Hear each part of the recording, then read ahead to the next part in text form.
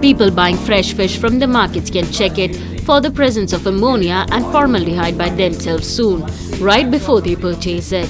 That too within 3 minutes, thanks to a rapid detection kit developed by Kochi-headquartered Central Institute of Fisheries Technology for easy detection of adulterants in domestically marketed fish.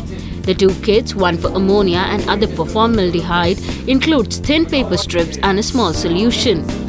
A person wanting to test the fish will just have to remove the strip and scrape it on the fish. Then put 1 drop of solution on the paper strip and watch the color change.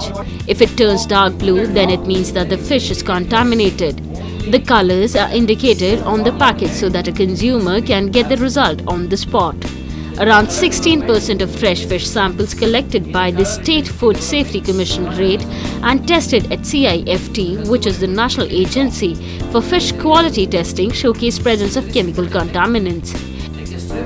The kit is ideal for fresh fish. In stored fishes, ammonia cannot be detected, but formaldehyde presence can be known. As of now, the detection kit includes 25 testing strips, reagent solution and standard chart for color comparison.